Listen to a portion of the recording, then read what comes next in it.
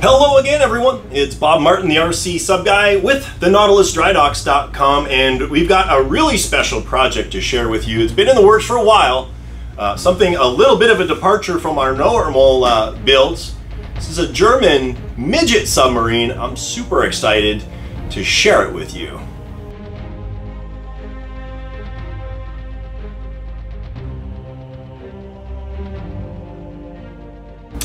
So, as I mentioned, this is a model in 1/9 scale of a German midget submarine called the Seehund. This particular kit was put out by OTW out of the UK's 54 inches in overall length. It's a considerable sized boat. It has a ton of presence on the bench, on the water, and underneath it.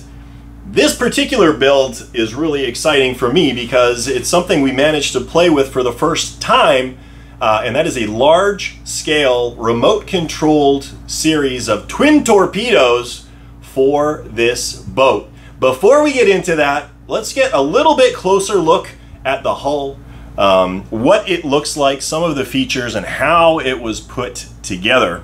So the hull was originally assembled by Ken Griffin in Florida. I sold it a couple of years ago to a gentleman, and then he returned it back to me in trade for yet a different boat. So this is actually the second time this boat has been through my shop. This particular iteration of it has seen a lot of upgrades, which we'll go into in a minute. Let's talk about the hull itself. Fiberglass construction. The entire thing is fiberglass with resin appendages. You can see up on the sail here, we've got a large aluminum tube, and that's because this boat is running off of 2.4 gigahertz, and we want to keep that antenna up above the level of the water. Big boats like this love those 2.4 gigahertz radio systems. You get absolutely flawless reception, a high degree of reliability, a ton of channels, and built-in fail-safe functionality. So there's a lot of good things going for it in this specific application. If we take a look at the back here, a couple of things to note. This is like a shrouded propeller, and this is basically the rudder. It's like a quart nozzle. You'll see these on tugboats a lot. Gives you a lot of really exceptional maneuverability in this boat. You got the dive planes here. Now the stock ones, as you can imagine, are these gray things here. As the boat works in the water, as it progresses through the water, it requires flow over these in order to control the pitch. So the propeller is not washing fluid over these dive planes. What we did, just to make this so much more fun and responsive to drive, we added these clear rudder extensions. So these slip into slots that we machined into these dive planes, and then they're secured in place with a stainless steel set screw. Now, if the owner decides he doesn't want them, or he wants to put the boat on display for a while, simply undo the set screw, pull the plastic out, and you've got something that is very much more stock as the boat would have been operating in the World War II theater. Let's take a look at the radio since we're right here. It's a Radio Link radio. It still actually handle up to 12 channels, but we're only using 4 because Seehund has no forward dive planes and no other additional features. Remote switch is on the back. This key fob here is for, and these other two, which are the exact same heavy-duty switch units, control the launching of the torpedoes. So again, we're going to get to that in a moment. Taking a look at the front here, this little front display, we've got a big heavy-duty nickel metal hydride 10 amp hour battery pack operating at 12 volts. Now, if you did not watch my video on the creation of this battery pack, what's wrong with you? But that video is up, and I will put a link to that in the description of this video. So this is what powers the entire model. This is an OTW 3.5-inch diameter watertight cylinder. Single shaft, obviously. This has the big motor option in it. A 6-inch tank. Now, what is not typical for these OTW modules is what you see right here. In typical format, OTW uses these high pressure pumps to pump water into a sealed ballast tank. That water level rises until the pump is no longer able to overcome the pressure that's inside the tank. With those ballast tanks, you can never fully utilize the entire volume of that ballast tank because there's always going to be an air pocket in the top there that's compressed as you fill the tank. What we elected to do for this, because this is a 2.4 gigahertz boat and it is always going to be basically next to the surface of the water, we decided to make it a low pressure pump system. So that air pressure gets vented through this nozzle on the top through a rubber hose, and it connects to an intake that you can see right here in the top of this little mast at the top of the boat. So this is where it draws air in as you're blowing the ballast tank and where the air exits from when you're venting the ballast tank. The advantage to that, it goes through those cycles much faster and it's much more energy efficient, uses a lot less current. So I did it that way because for this particular setup, this particular boat, it makes a ton of sense. All right, to the good stuff. Twin torpedoes. These things are like 2.5 inches in diameter.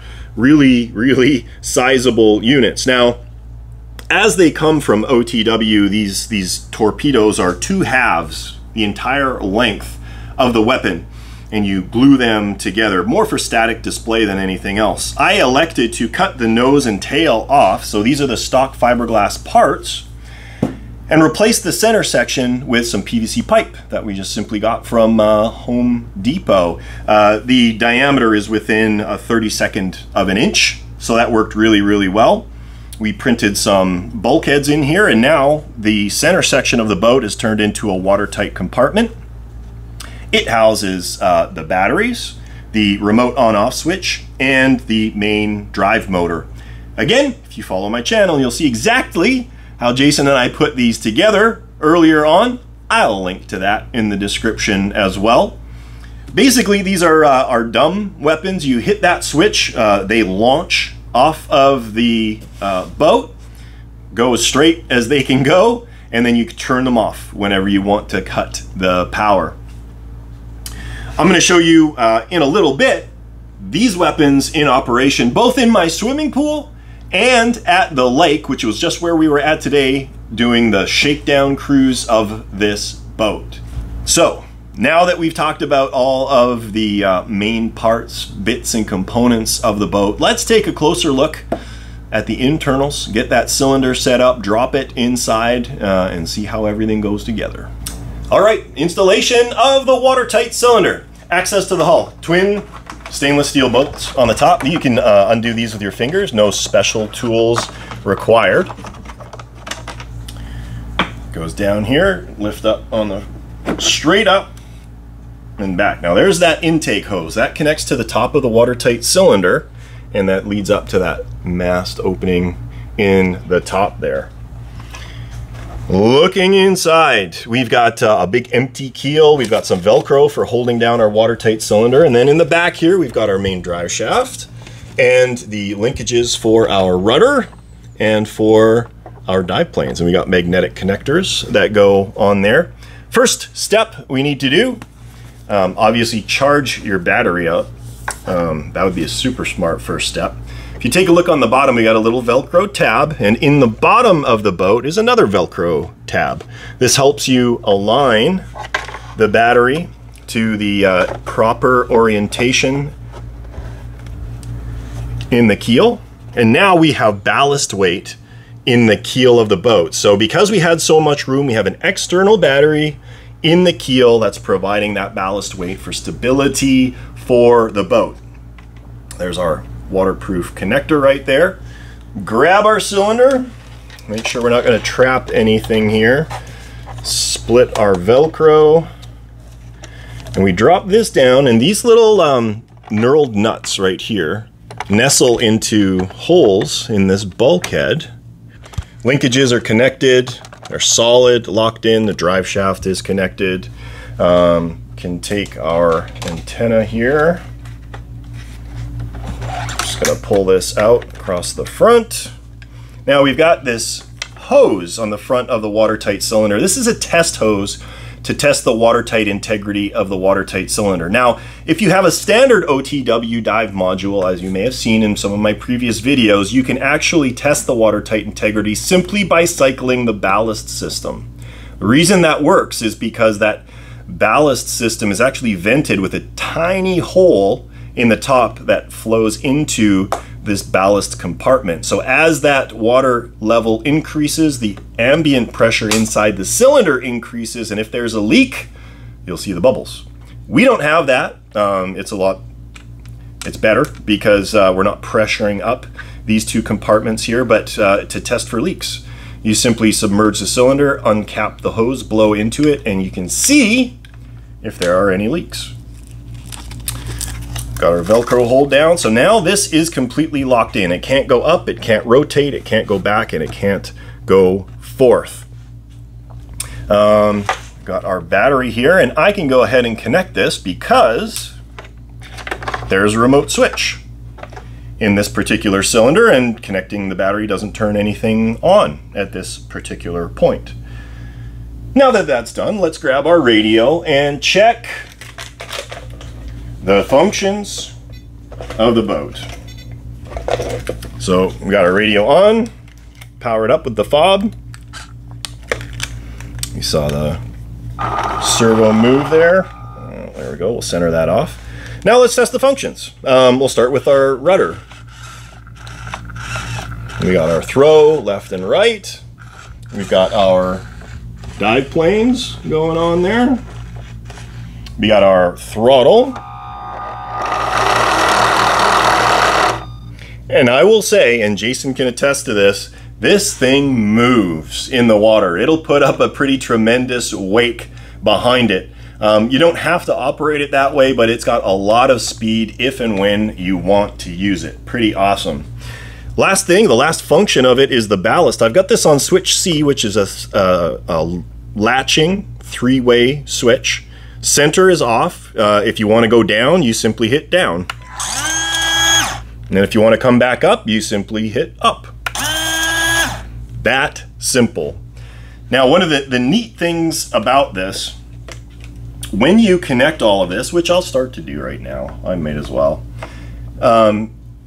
When you are venting your ballast tank, so there's the bottom of that hose, or the mast right there. We just slip that 2.4 gigahertz antenna in there. It comes right out the top. So as that ballast tank vents all the way, you actually get a visual indication that the entire capacity of the ballast tank is utilized, because that pump is trying to force water into it, and once it's filled, there is an exit, and that is through the hose. So you'll get just a little spray of water out the top of this little mast here, and that's how you know your ballast tank is completely full, your boat is in full submerged trim. And obviously at that point you shut your pump off, unless you want to have a spray of water going into the air, which is kind of a cool feature as well. So this is all done. Now we simply grab our bolts, lock them up, tighten it down, and we're done. Now what we need to do is prep our torpedoes. So for the most part, you're not really going to end up having to take the stern of the torpedo off, but it does come off if you want to. It's friction fit with a seal in there. Inside, well, you can't really see it because it's in there. There's the main drive motor coupled to the drive shaft that runs to the back. Only the sternmost propeller spins. This is not a contra-rotating propeller setup. It doesn't need it. So for simplicity's sake, we're just going to keep it single prop. Press this in, make sure it's nestled, line up the marks. That's all done. Now that that's done, we're going to grab a battery. These are 850 milliamp hour, 7.4 volts, so 2S lithium polymer batteries. I'm going to hook them up. And inside, you can see a little Velcro pad that goes with the Velcro pad on the battery. Push that in, push it down, grab the front, and this is a great time. Jason actually reminded me that to show you another modification we did. Now, when you get these torpedoes from OTW, they come with these white metal pieces, and they're absolutely beautiful, and they're you know, historically accurate. This is what the front of those weapons looked like. You can imagine, actually this is super sharp, that this would be quite painful if it were to slam into somebody's leg or ankle or child or dog, or hey, if you're in the pool, slamming into a tile or something like that. Probably not the best situation. So we made the decision to forego these units, and we cast up our own rubber tips. These are a soft rubber. This is actually mold making rubber. Really soft, durometer hardness. So you could literally smash this into, at full speed, the side of a swimming pool. It won't break a tile. While it might make a little bruise in your leg, it's not going to stab you and bleed you out or anything like that. So same thing, we're just going to go ahead, slip that into place, line up the marks. Now that that's all done, let's do a function check. We're going to take our handy dandy weapon control panel here. Both of the weapons are marked. This one's got a little S on these tabs. So we're going to go starboard, and hopefully when I push this button it fires up.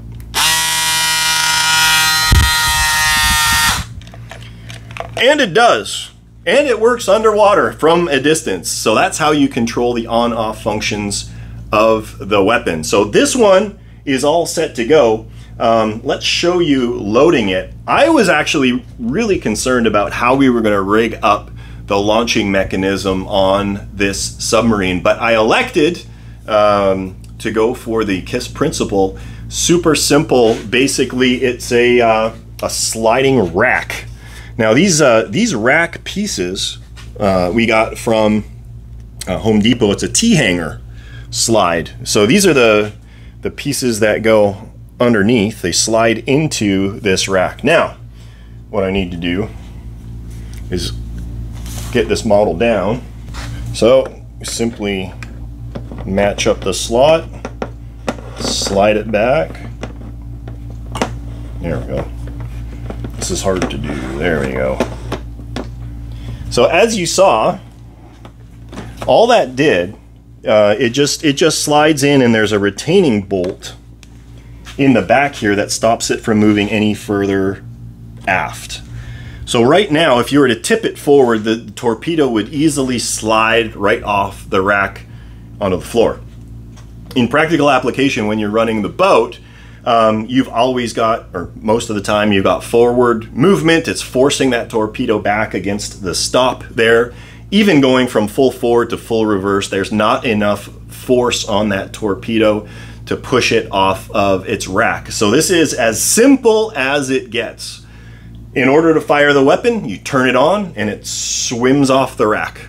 It's that easy. And we're going to show you in the pool how that works. Perfect.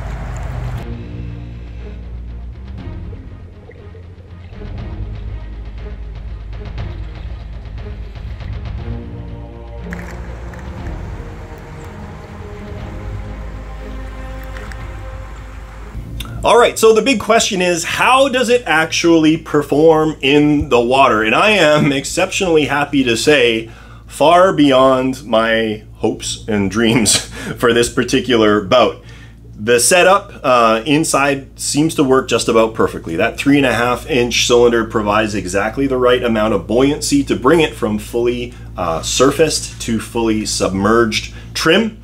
The motor has ample torque, lots of power, and sufficient speed to make it a lot of fun to drive.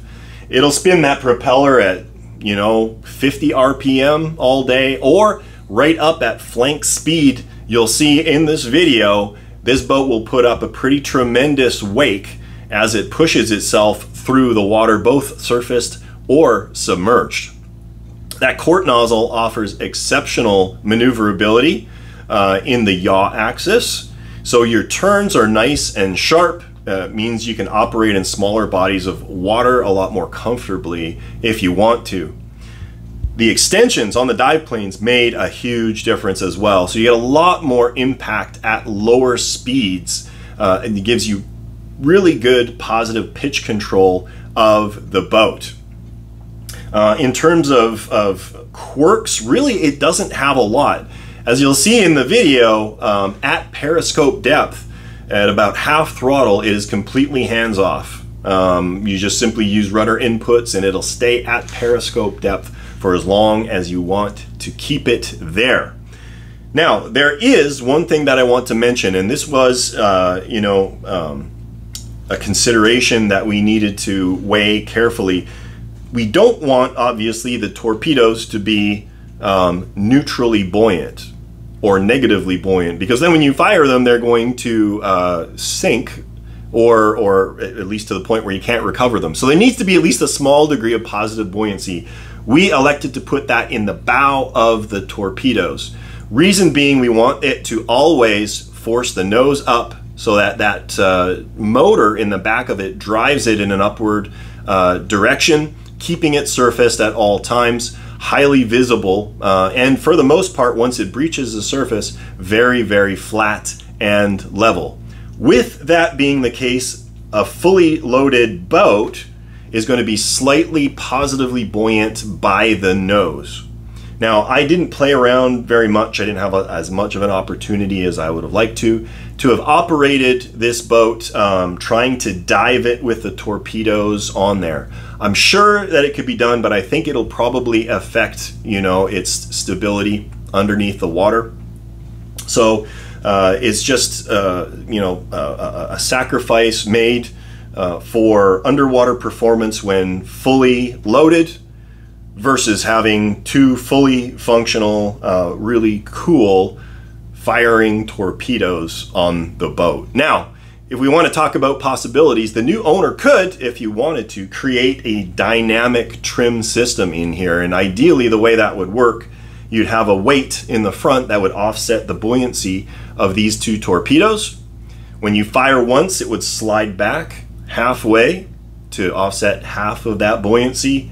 Fire the second time and it would slide back the rest of the way. And that way your overall pitch trim would not be affected. It would have to be a dynamic system that would move upon firing the weapons, or a manual one that you could manually adjust the trim. Certainly not a massive undertaking, but it's beyond the scope of this particular project. One of those things to make it even cooler down the road. Well, there you have it, everyone. 1/9 scale German Seehund Midget Submarine with fully operational remote controlled torpedoes. This has been a really fun project. It has exceeded my expectations in terms of performance. I'm a little bit jealous of the new owner. If he wouldn't have already paid for it, I might have hung on to it for myself. But with that, we're gonna let you go. If you like what you see here, do like and subscribe. It helps us out a lot. If you have comments or suggestions, by all means reach out to me anytime. bob@nautilusdrydocks.com. I would love to hear from you. With that, we will let you go. Thanks for joining us, and we'll catch you next time.